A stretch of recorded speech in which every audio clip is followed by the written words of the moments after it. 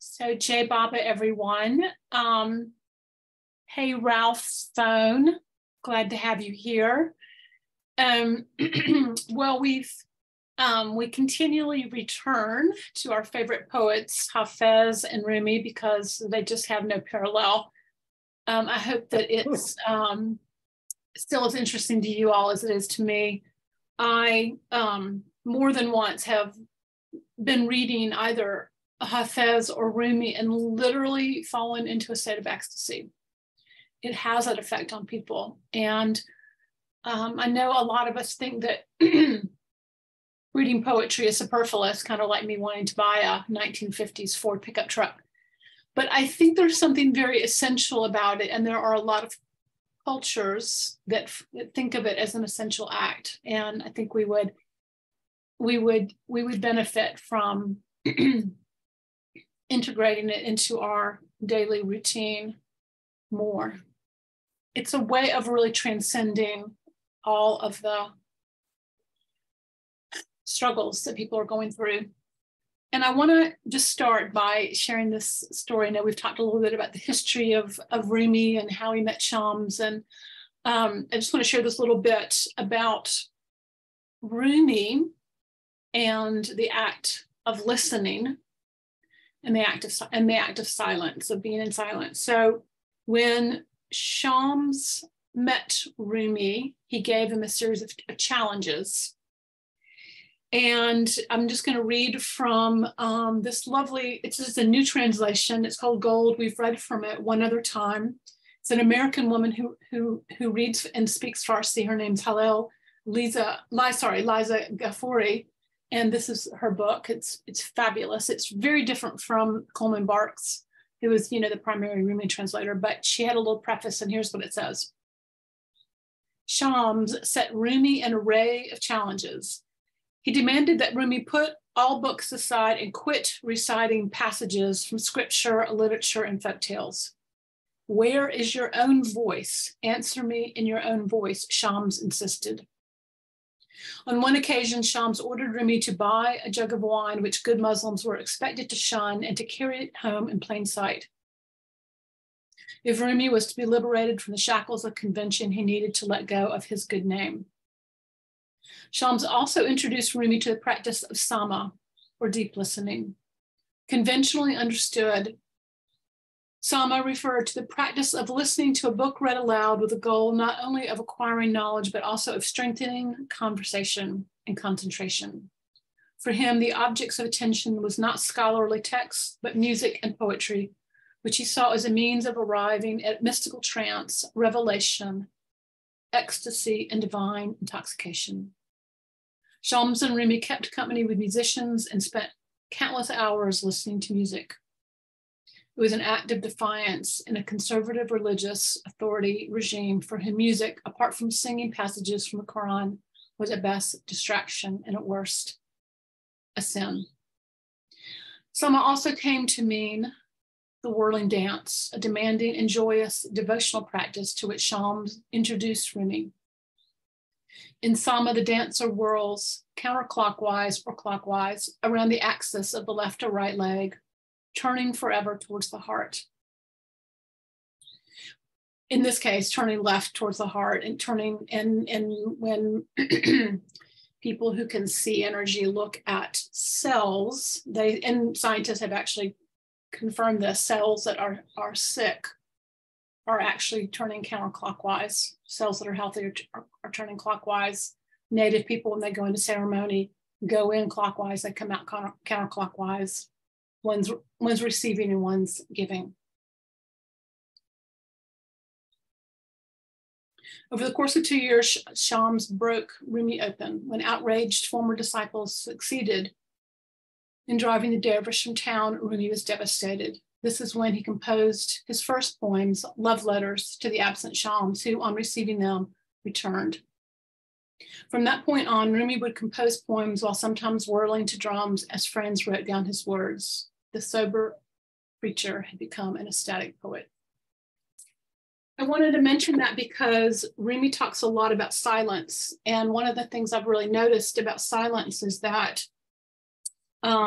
in order for silence to be a pregnant silence, a rich silence, a full silence, there has to be a conversation happening somewhere in the unseen worlds. And so it occurred to me when I was thinking about how much Rumi talks about silence, that he had to be, this whole notion of listening had to somehow be a precursor to this deep, intimate connection with silence.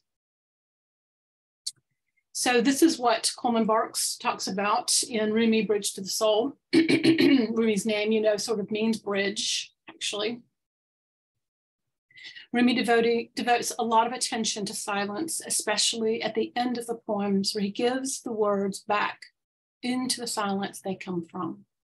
It is truly one of the mysteries that flows through his work. He was once asked, "Isn't it strange that you talk so much about silence?" He answered, "The radiant one inside me has never said a word." Here are some closing lines from his collection that include the silence after the poem as an integral part of that poem. He just quotes a few in lines. One of them is, now let silence speak. As that begins, we will actually start. Another one is, now the kissing is over. Fold your love in. Hide it like pastry filling. Whisper within with a shy girl's tenderness. Another one, music begins. Your silence deepen that. Were you to put words with this, we would not survive the song.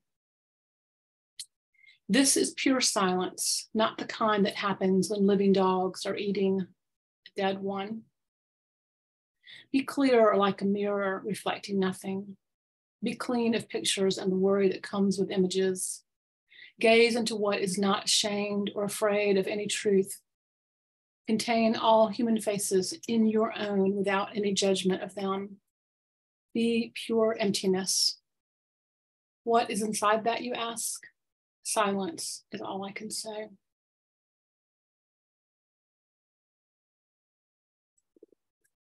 So I want to say that I wanted to open with silence, partly because, next month will be Silence Day, which I love participating in.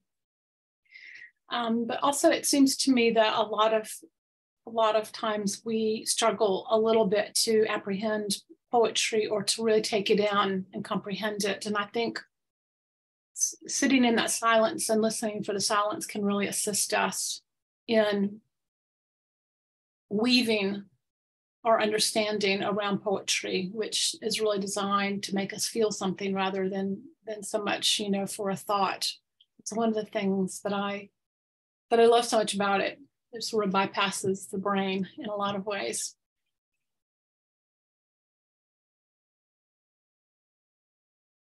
So there's a lot we could say about that. For about a year and a half, I had a practice of holding Sabbath. And for me, that meant picking a day. It was usually Saturday, actually, but it could have been Sunday, where I charged myself to not clean anything, to do no shopping, and to do no work.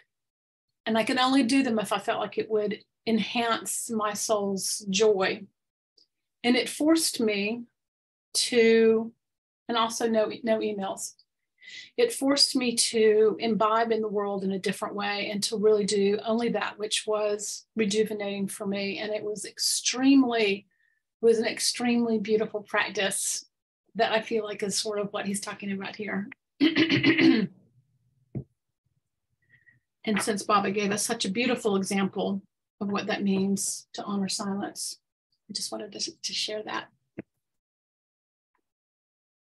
I'm just going to dive in and start reading some poetry. And did anyone bring a favorite Rumi poem that they would like to share? Terry, I know you have one.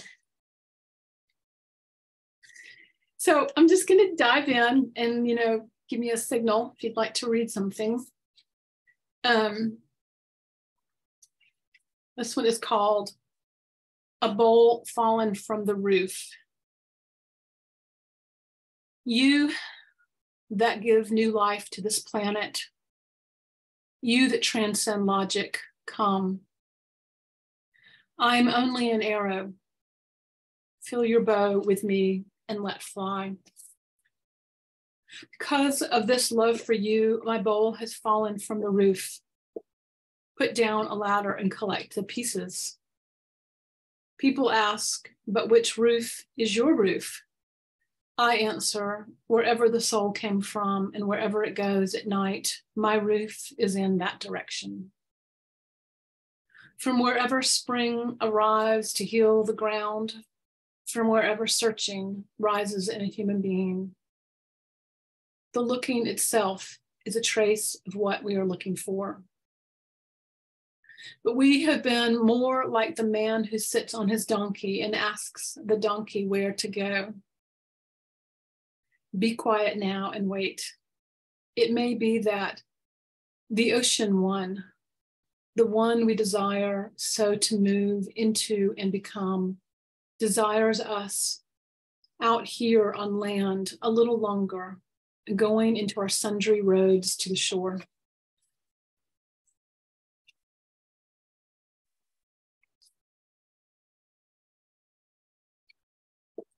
If anybody wants to make a comment or hear it again, just say so. I could hear it again. Yeah, me too. I also want to know why you chose that as your number one. Because it was the first poem in this book. I love the logic. You that give new life to this planet, you that transcend logic, come. I am only an arrow. Fill your bow with me and let fly. Because of this love for you, my bowl has fallen from the roof. Put down a ladder and collect the pieces. People ask, but which roof is your roof? I answer, wherever the soul came from and wherever it goes at night, my roof is in that direction. From wherever spring arrives to heal the ground, from wherever searching rises in a human being. The looking itself is a trace of what we are looking for. But we have been more like the man who sits on his donkey and asks the donkey where to go. Be quiet now and wait. It may be that the ocean one, the one we desire, so to move into and become, desires us out here on land a little longer, going our sundry roads to the shore.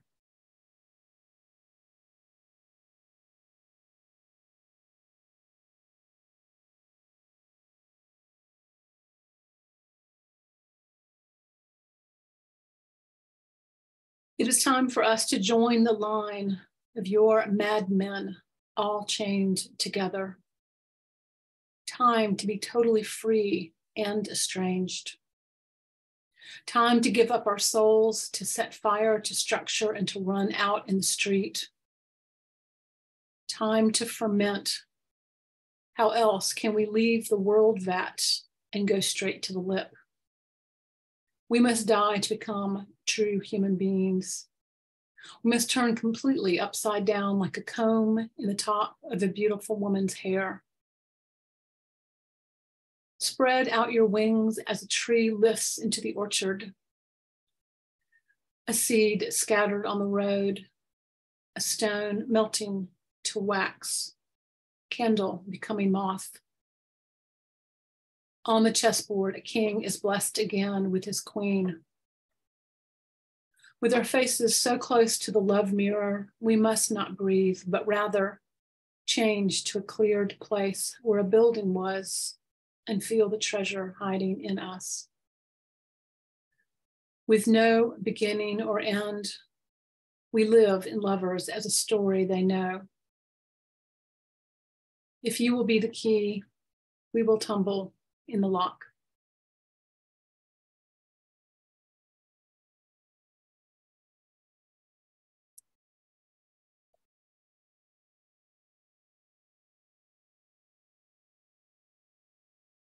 A sweet voice calls out, the caravan from Egypt is here. 100 camels with amazing treasure. Midnight, a candle, and someone quietly waking me. Your friend has come. I spring out of my body, put a ladder on the roof, and climb up to see if it's true. Suddenly, there is a world within this world, ocean inside the water jar. A king sitting with me, dressed as a servant, a garden in the chest of a gardener. I see how love has thoughts, and that these thoughts are circling in conversation with majesty. Let me keep opening this moment like a dead body reviving. Shams of Tabriz saw the placeless one, and from that he made a place. I'm going to read it again. A sweet voice calls out, the caravan from Egypt is here, 100 camels with amazing treasure. Midnight, a candle, and someone quietly waking me. Your friend has come. I spring out of my body, put a ladder to the roof, and climb up to see if it's true. Suddenly, there is a world within this world, an ocean inside the water jar. A king sitting with me, dressed as a servant, a garden in the chest of a gardener. I see how love has thoughts, and that these thoughts are circling in conversation with majesty. Let me keep opening this moment like a dead body reviving. Shams of Tabriz saw the placeless one, and from that he made a place.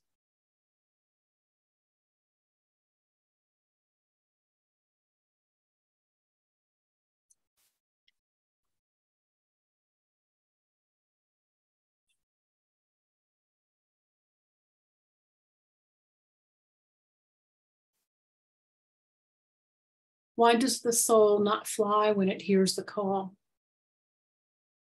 Why does a fish gasping on land but near the water not move back into the ocean? What keeps us from joining the dance the dust particles do?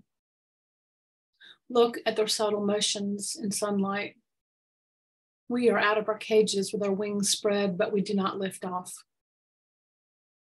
We keep collecting rocks and broken bits of pottery like children pretending they are merchants.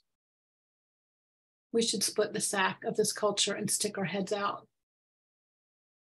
Look around, leave your childhood. Reach your right hand up and take this book from the air. A voice speaks to your clarity. Move into the moments of your death. Consider what you truly want. Now, call out commands yourself. You are the king. Phrase your question and expect the grace of an answer.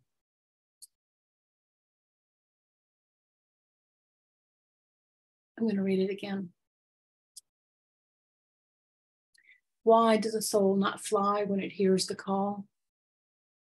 Why does a fish gasping on land but near the water not move back into the sea? What keeps us from joining the dance that the dust particles do? Look at their subtle motions in sunlight. We are out of our cages with our wings spread, yet we do not lift off. We keep collecting rocks and broken bits of pottery like children, pretending they are merchants. We should split the sack of this culture and stick our heads out. Look around, leave your childhood, reach your right hand up and take this book from the air. A voice speaks to your clarity. Move into the moment of your death. Consider what you truly want. Now, call out commands yourself. You are the king. Phrase your questions and expect the grace of an answer.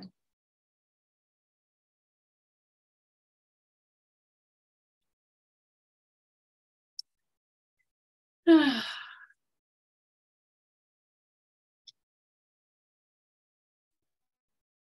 Trace. Yeah. So which edition of his poetry is that? This is called Rumi Bridge to the Soul. Okay. Bridge to the Soul. Good. Wow. It's a small collection. But I've really enjoyed it. I've noticed that, he has several books out. I think he has 7 or 8 books out. And I've noticed that each one really has a different flavor to it. Mm.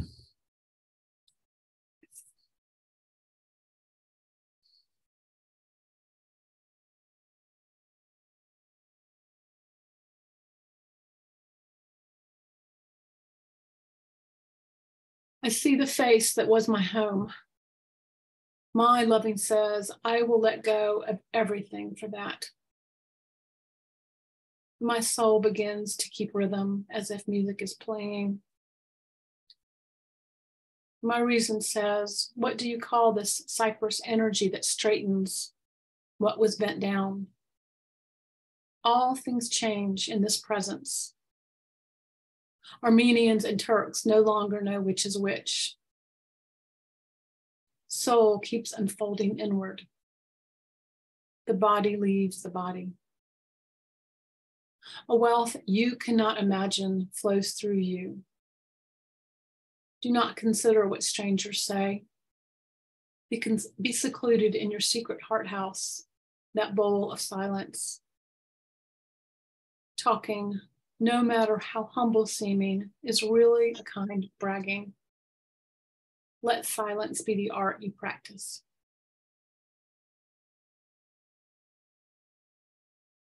He's referring to the Armenian-Turkish war that, was really the largest genocide in the 20th century outside of World War II. It's why we had so many Armenian people living in the United States and Canada. They were driven out of their home by Turkish people. It was a Muslim cleansing, unfortunately, which he witnessed. I didn't realize it until recently, but, Rumi was alive really when the Crusades were happening and Muslims and Christians were at war with each other. So it was even more, I think, critical that he bridged those worlds. When he died, major representatives of every religion came to his funeral because he exemplified so intrinsically a love for all religions. He actually married a Christian woman, which he was the head of a Sufi monastery. So he really, practiced what he preached. It was unheard of for people to do that.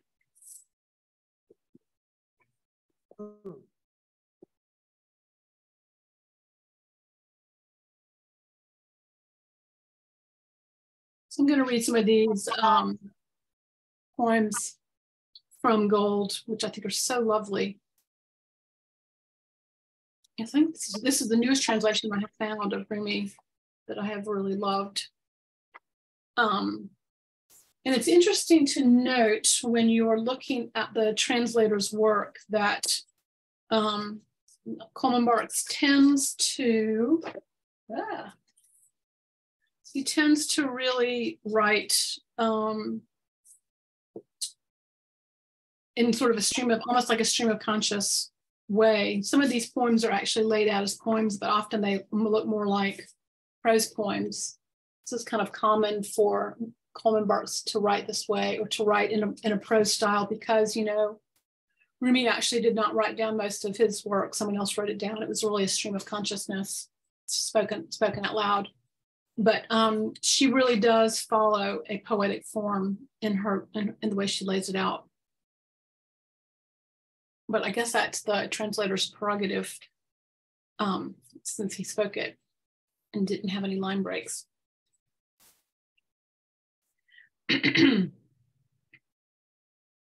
Open your eyes to the 4 streams flowing through you. Pay no attention to what gossips say. They call the wide-eyed flower jasmine. They call the wide-eyed flower a thorn. The wide-eyed flower doesn't care what they call it. I adore that freedom. I bow to it. Some say you worship fire. Some say you follow scripture. What do they know? Labels blind and tear us apart. Your eyes are not a vulture's beak. See through the beloved's eyes. See one when your mind says two. The angels adore your love-drunk eyes.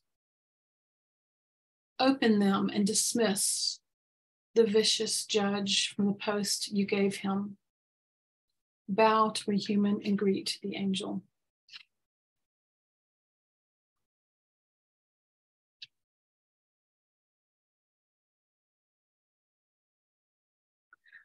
Let love, the water of life, flow through our veins. Let a love-drunk mirror steeped in the wine of dawn translate night. You who pour the wine, put the cup of oneness in my hand and let me drink from it until I cannot imagine separation. Love, you are the archer. My mind is your prey. Carry my heart and make my existence your bullseye.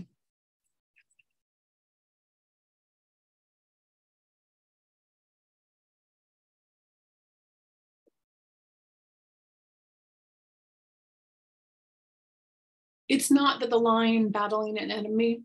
Oh, I'm not that lion battling an enemy.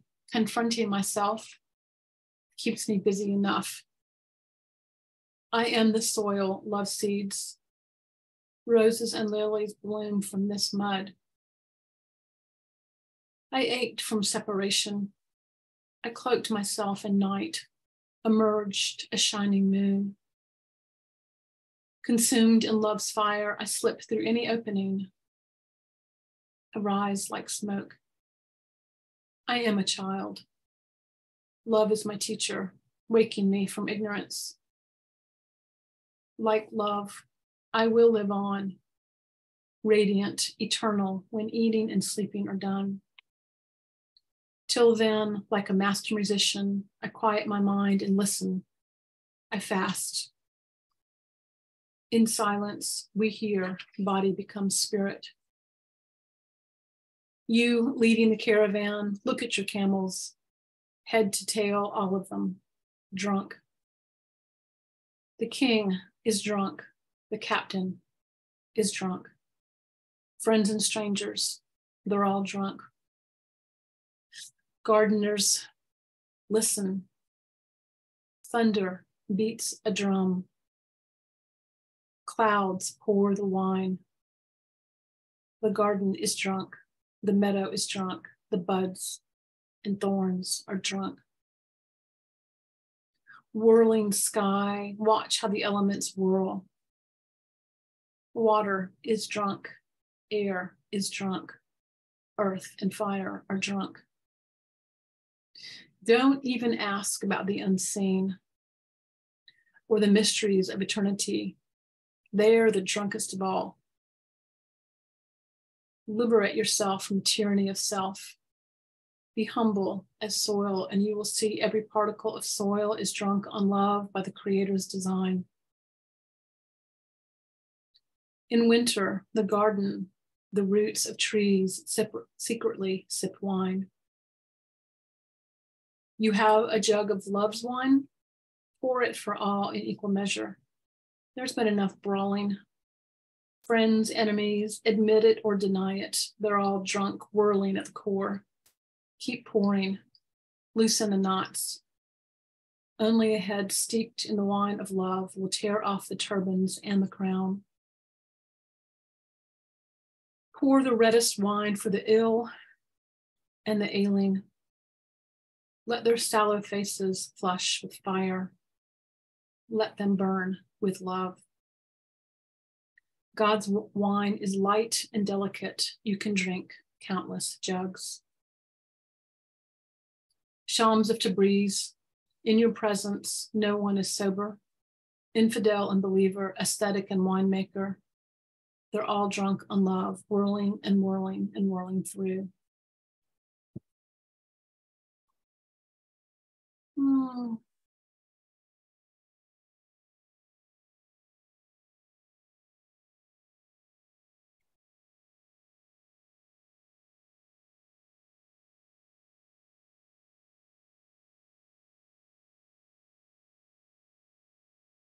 Recently had this experience. Someone came to me and she was fighting something rather intense. And she shared it with me. It was almost like she was going through a dark night of the soul kind of battle. And it really kind of scared me how intense it was for her. It really, caused me to fear for her safety. And I found myself carrying that battle in myself a little bit out of compassion for her. And I thought, well, that's not helpful, for me to do that. But there I was carrying it, that's what I had sort of invited it in to carry. And I didn't know how to let it go. And so I just started to pray about it. And the response that I got was to be basked in love. And at first I didn't know where it was coming from. I thought, this is just, what grace has descended upon me. And when I reflected a little bit on that extremely intense experience of being connected to a love that was greater than myself, I realized that there was some lovely, of course I asked Baba for help. Was it Baba or was it something else? I couldn't say. But I realized that energy that she had talked about was so negative and so dangerous that for me to get into any kind of battle with it would have been just absolute mistake. And the message was imbibe in this love instead, because it will do all the work for you. You will not have to attempt to dismantle this from yourself. It's just, this love is so much bigger than any of that darkness. And I know that sounds trite to say. I hope it doesn't sound as trite as it sounds coming out of my mouth at this moment, but it was a really profound experience. And it reminded me years ago, someone said to me, and she said this 20 years ago, she said, in the future, the world is going to become more and more and more divided. Be very careful to be for something and not against something. Otherwise, you will get wrapped into that battle. And I have just found that to be such really true advice on so many levels. And I think for me, when I engage in Rumi's poetry, I'm reminded of that, that he understood that so clearly, as did obviously Baba, who reminds us in many ways. Tracey? Yeah. Can I read a poem? Well, yes. Thank you. This is called The Guest House. This being human is a guest house. Every morning, a new arrival. A joy, a depression, a meanness. Some momentary awareness comes as an unexpected visitor. Welcome and entertain them all, even if they are a crowd of sorrows who violently sweep your house empty of its furniture. Still, treat each guest honorably. He may be clearing you out for some new delight. The dark thought, the shame, the malice. Meet them all at the door laughing and invite them in. Be grateful for whatever comes, because each has been sent as a guide from the beyond. Thank you, Ken. It's one of my favorite Rumi poems. I didn't know that, but it makes sense. Yeah, we've read that here many times because it's just so incredible. It's so exactly what we were talking about. Yeah, and I thank you for that. Never gets old. Who else has a Rumi poem they'd like to read?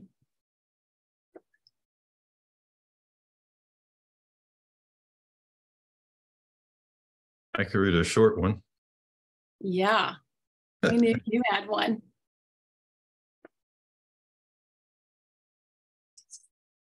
Okay.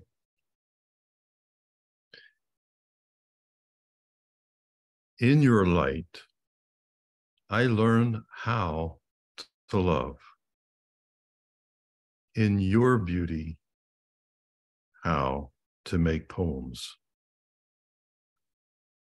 You dance inside my chest where no one sees you. But sometimes I do.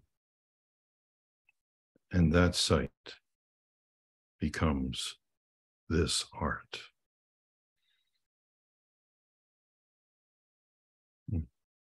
Can you read it again? Sure. In your light, I learn how to love.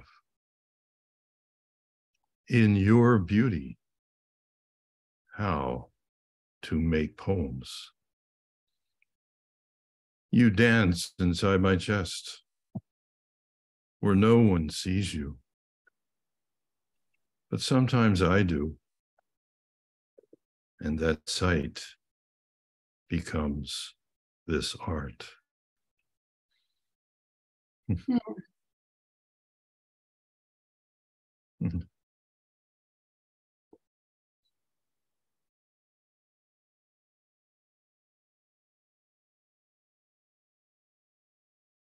Ken, are you raising your hand?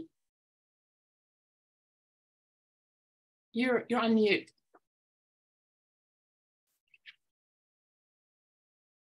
No, I wasn't raising my hand. I was scratching my ear. Ew. Right then.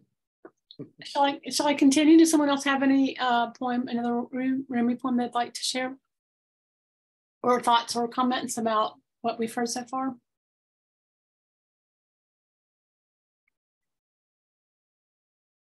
I just heard a quote by Rumi, which really wraps up for me how I feel about the word God. He said, I love all the names of God, but the one I love the most is the nameless one.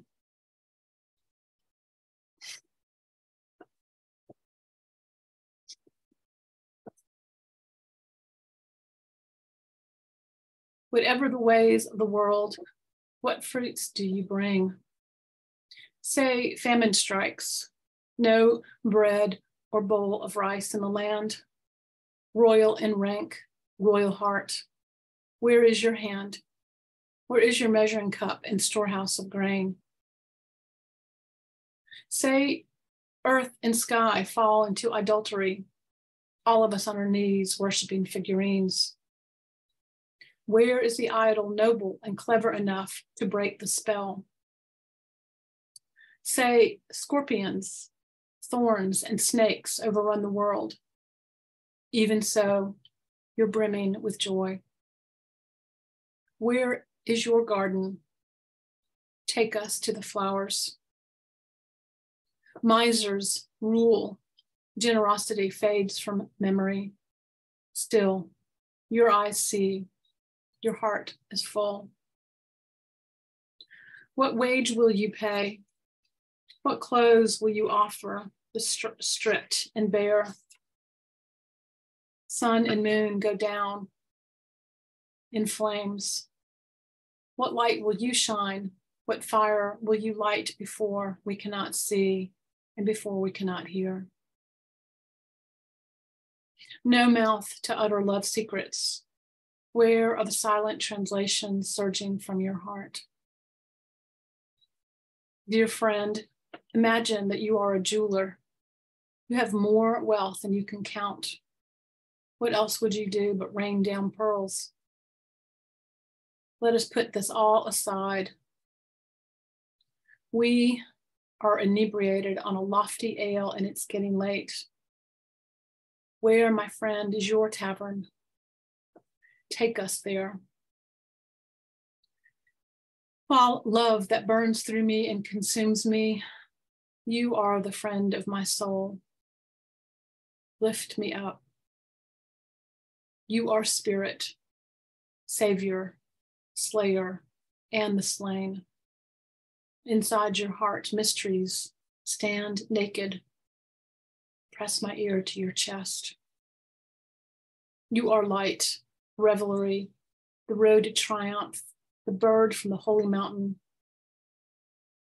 I am the seed in your beak. Drop and see, sugar and poison, tenderness and rage, rooms flood with sunlight, house of the wandering star, garden of buds about to bloom. You are all of them, dear friend. Let me in. You are day and night, the feast and the fast. You are the harvest of my prayers when I have nothing but hunger, for nothing but grace, down on my knees. Water and jug, soak me in your grace. Trap and bait, cup and wine, raw and cooked. Don't let me be callow. Don't let me be petty. Don't leave me raw. Cook me, burn me up. I will rise. Restless with longing, my mind and body weave web after web, my own heart's ensnared. When they trust, they stop. The path to you opens without a word.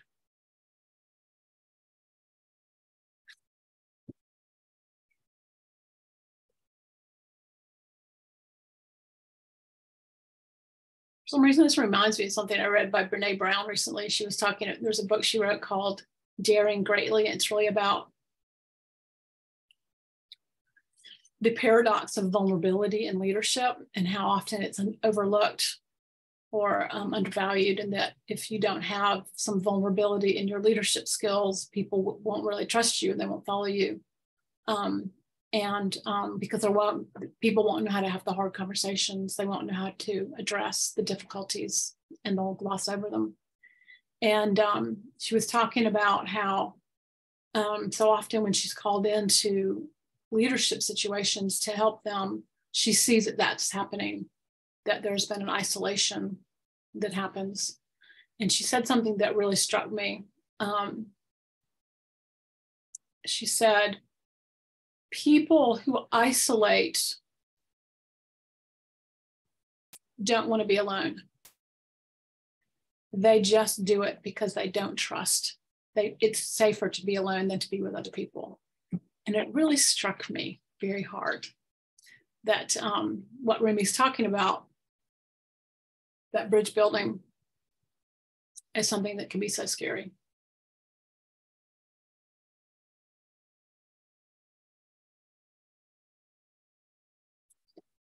I saw myself sharp as a thorn.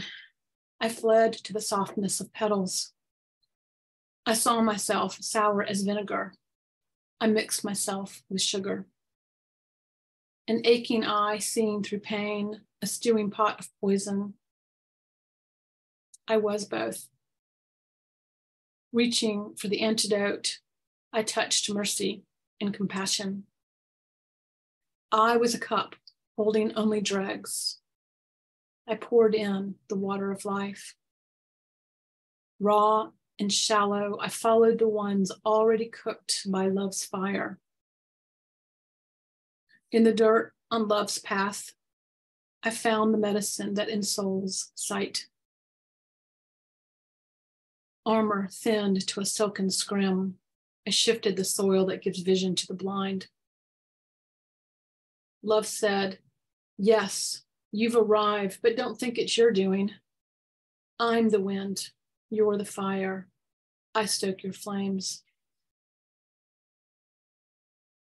Sun and moon of mine, you've come. My sight, my hearing, you've come. Ecstasy, you've come. Eyes filled with sun, harvest of my own longing, you've come. Desert, bandit, penance breaker, silver moon beloved, you've come. Lantern in hand, I searched for you last night. Today, you are the path, a bouquet of unfolding flowers.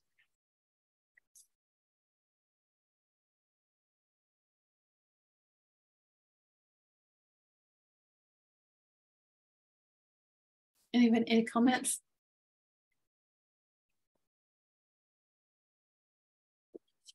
I have a comment, but it was from a poem about 30 minutes ago.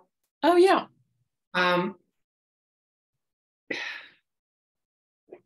It had used the word tumbler in it. Do you remember that one? Yeah, the tumbler, the locks. So you are the key, we are the tumblers in the lock. Yeah. So I love that line. I love that line. It really stood out to me. And I wondered, because it's all translation. Yeah. If other people translated it with that, because it's such a fabulous visual. Yes. And is that from Gold? No, that was from this one, Oh. Bridges of Soul by Coleman Barks. And have you ever looked at the difference between like what Coleman Barks does and what the woman from Gold does? Yes, I actually spent quite a bit of time trying to find her poems and compare them to Coleman Barks, but she didn't give titles to her poems, so it was almost impossible. He actually didn't give titles to his poems either.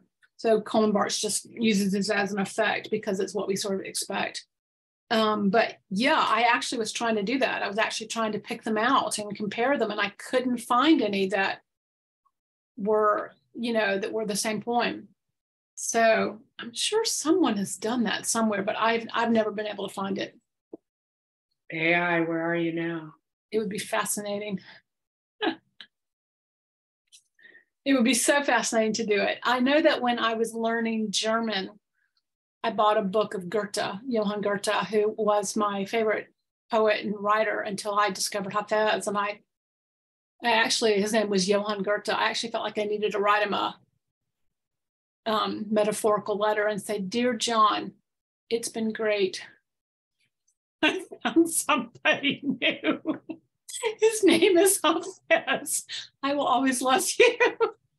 I'm just not that into you. It's over." But then it turned out that Goethe was so in love with Hafez that he considered him his twin brother. And I was like, oh, I'm just in love with two brothers. I'm good. But when I was learning German and I lived in Germany, I had a book of German, of Goethe. It was German on one page and English on the other. And so I would learn all these, ridiculous words that had nothing to do with how to find the bathroom, like, doppelganger and words like that. But German people were so fascinated that I would use these words that clearly most English-speaking people didn't learn, that they would immediately want to see the book. And it was fascinating because Goethe is so loved in German, just so very loved, that they would have these really big discussions about what the words meant, because there it was in English and there it was in German. And it really helped me to understand the impossibility of translating poetry, just the absurdity of it. But we have to try, because where would we be if we couldn't read, Rumi in English or Hafez or so many fabulous writers. So,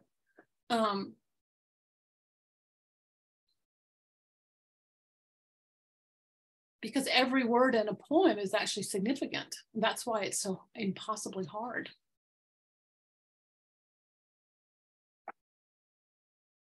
Thanks for asking that question, Diane. I appreciate it. I think a lot of people, I've heard a lot of people sort of speak, despairingly about Coleman Barks because he's not a Farsi speaker, but he was a scholar.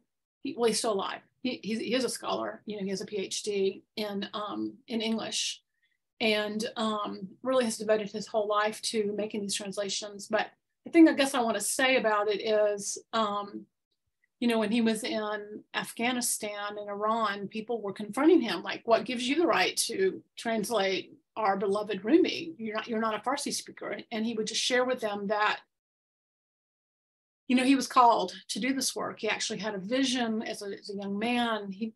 Someone poured all this love over him. He didn't understand what it meant. Later, he met that person in real life. That man became his Sufi teacher, and that man was really helping him, as I think we can all feel in Farishta's work, that Baba's hand is on her work.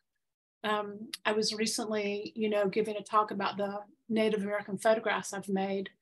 And I was kind of confronted by that, by a inebriated Native woman.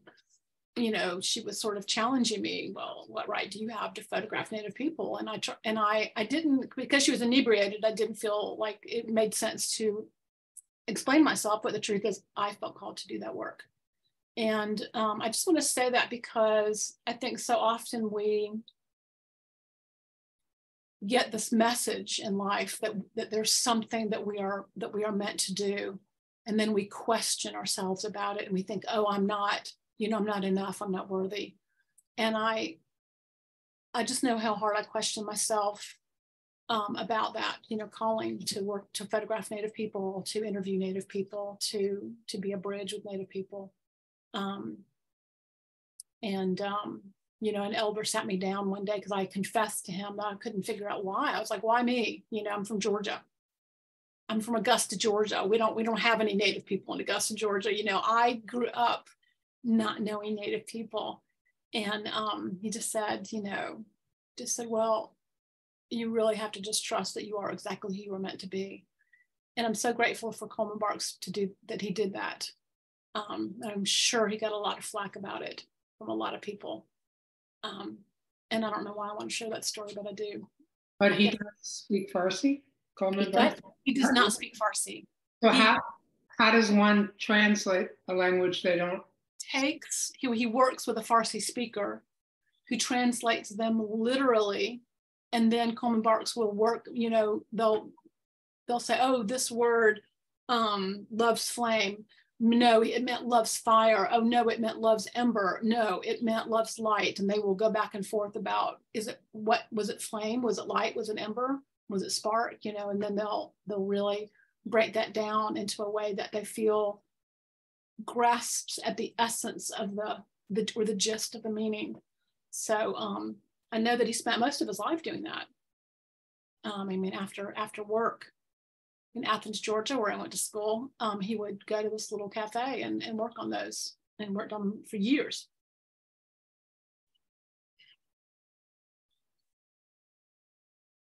And if you think about Rumi's poetry, he says things, I think Baba says this as well. A lot of people say this in such a beautiful way.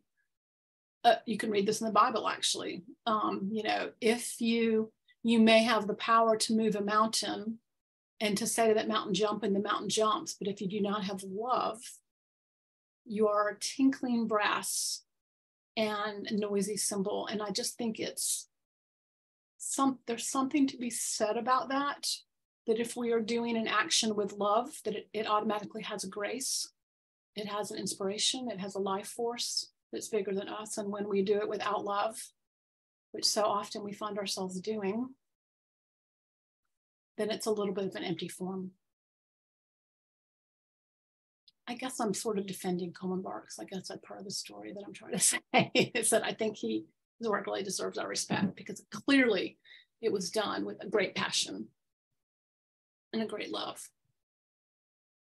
I actually think you're not even defending, but explaining why someone who does not have the outside box one would expect reaches over and becomes an ally.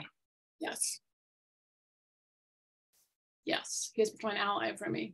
Totally, 100%. Yeah. Yeah. It's something I've been thinking about a lot lately. When we do something without love, what's the effect? When we do something with love, what's the effect? Because there's such different effects.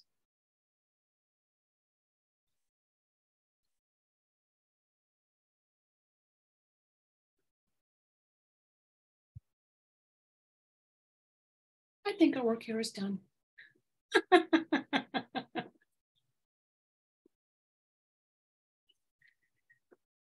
Always so fun to share poetry with this group, even if it is a small group. I know people listen to them afterwards. I've had lots of people tell me that they listen to them. I know that when I'm doing something with my hands, it's one of the things I love to do is just to turn on some poetry and listen to it. It just makes me so happy to just, do an action with my hands while listening to poetry. I feel just like I'm literally sort of stepping into this ecstatic cloud that I'm being invited to. When do we get invited to ecstatic clouds? Kelly, it's so nice to see you, and even better, if that's the appropriate way to say it, to hear you read poetry. So, I know. Well, thank you. Hi, Ken. I'm Diane, and this is Terry. I can. Agreed. In the latest. Hi, Kelly. Hi. Hey. It's been really beautiful. Thank you so much, Tracey.